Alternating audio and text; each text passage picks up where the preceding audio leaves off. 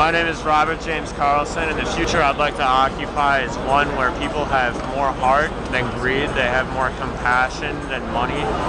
A future where people actually care about their neighbor, where they're willing to sacrifice their job, they're willing to sacrifice their time, they're willing to help, lend a hand, they're willing to take their jacket off and give it to someone who's cold, they're willing to share their food, etc. That's what I want to see. I want to see a place where everybody works together for a common goal. I want to see... The best place to go.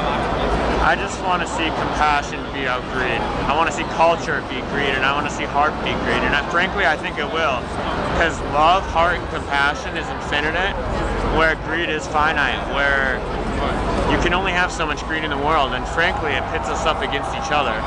It's a competitive sport, and compassion and love isn't. Compassion and love is all about people, and it's all about caring, and it's all about coming together for a common goal. Yeah. And that's the future I want to occupy.